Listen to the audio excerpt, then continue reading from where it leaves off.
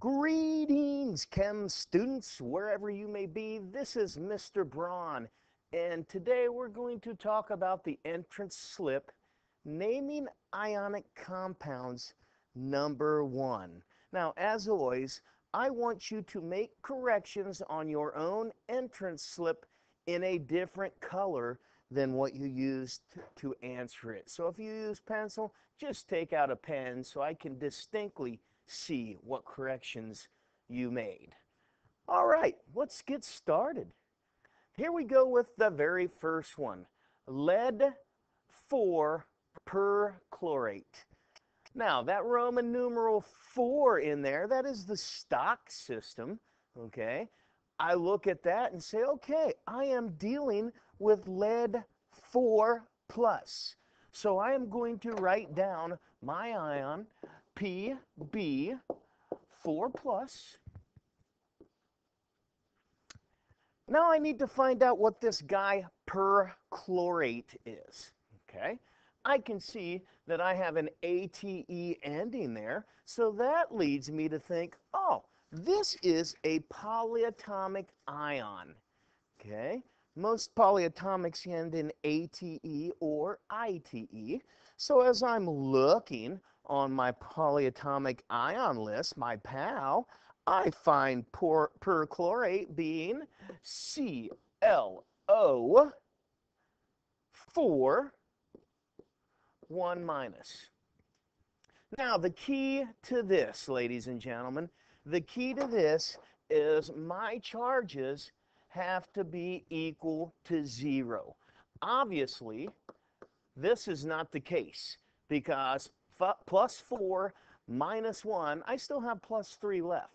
So what I am going to need to do is I am going to need to have four of these guys to give me a minus 4 charge. So when I write out my lead 4 perchlorate, I go Pb, and I need parentheses because it tells me that of these chlorates, I have 4 of them.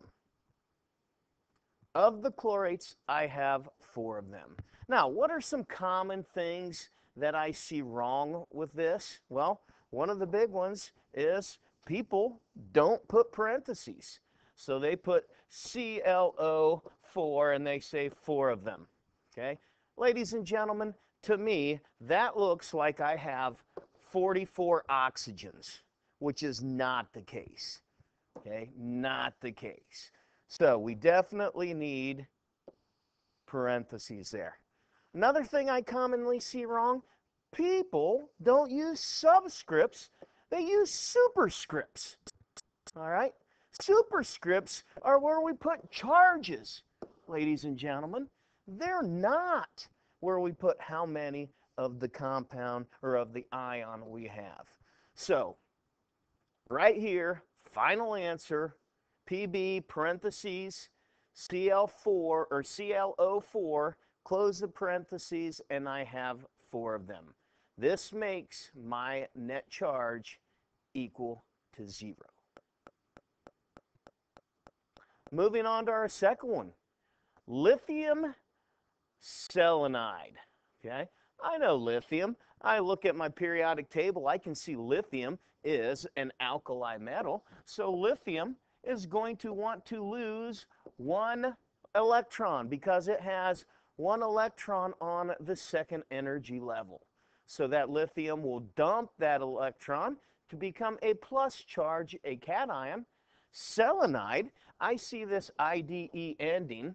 When I see IDE endings, I immediately am thinking this is probably monoatomic because there's only a few IDE ending polyatomic ions. There are a couple, but there are only a few. So I look at this and I say selenide, okay, that IDE ending is usually replacing something, okay? So I am now going to look for selenide, okay? Selenium, I'm sorry. Selenium. Selenium. So as I'm looking at selenium on my periodic table, okay, I'm looking at selenium on my periodic table, and I see he's in the oxygen family. Well, I know that oxygen wants to gain 2 electrons, so being in the same family, he's going to act the same way. So selenium is going to want to gain 2 electrons also. Let me get that word out of there now. So I have lithium a 1 plus, selenium a 2 minus. Once again, I have to equal 0. What I usually like to do on these folks is find my least common multiple. Okay, a little math term for you there. My least common multiple on this one is 2. So I look and I say, okay, lithium's got to be 2. So I need 2 lithiums. Okay, selenide's already at 2. So there I have lithium selenide. Okay, lithium selenide. Net charge equal to 0. My third one here, folks, once again, I see a Roman numeral there, so I'm thinking stock system, gallium 3 phosphate. So I look at gallium on my periodic table. It is Ga. And right here, my Roman numeral tells me my charge is going to be 3 plus for gallium. All right. I look at the gallium 3 plus there. I see phosphate here. Once again, an ATE ending leads me to think I am dealing with a polyatomic ion. So I look at PAL. I look at my PAL list, and I'm looking for phosphate. Phosphate. Got him in the -3s. Phosphate is PO4, 3 minus. Now, ladies and gentlemen, what I like to do with this, I forgot to do this on the first one. When I get a polyatomic, I like to put a box around it as so. That tells me that when I'm writing the formula, I better have PO4, because if I don't, I've changed it from phosphate. So I have this phosphate, I have gallium. I look, they have to equal 0. The sum of my charges, whoa! The sum of my charges are 0. What do I do? Well, real easy. I write gallium, I write phosphate, and I am done. Now, a common error, folks, a common error I see with this is people put parentheses here.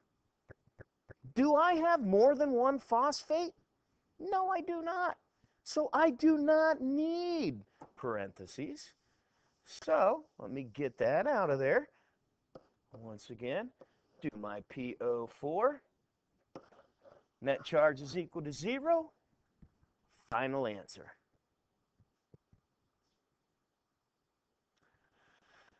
Our next one, chromium 3 nitrate. Once again, we got one of those Roman numerals, so I've got a stock system, Roman numeral, telling me that chromium is multivalent, meaning it can take more than one charge. Chromium is Cr on our periodic table.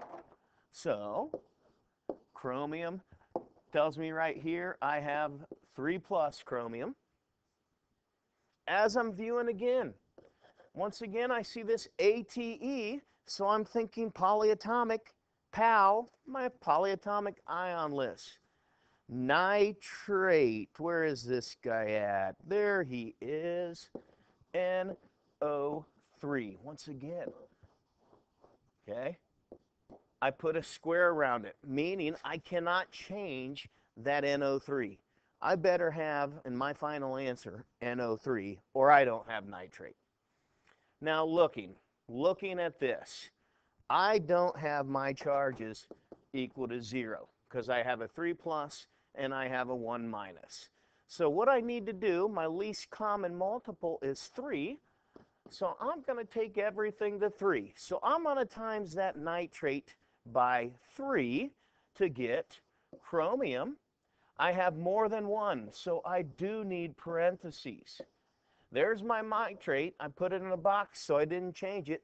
There's my nitrate. Well, how many of those nitrates do I need? I need 3 of those guys.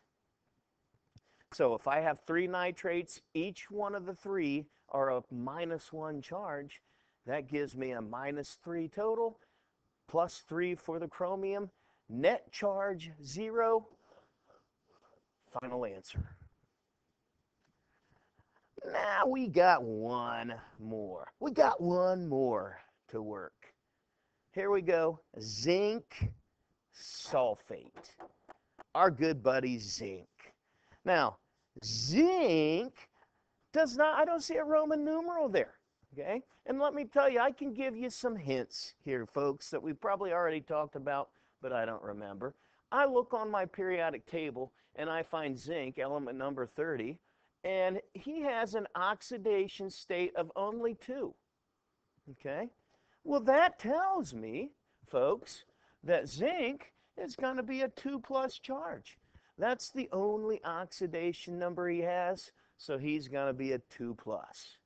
Sulfate right here. Sulfate, ATE, PAL, polyatomic ion. All right, I'm looking at sulfate. I know sulfate is SO4, 2-, because I found it right here on my ion sheet.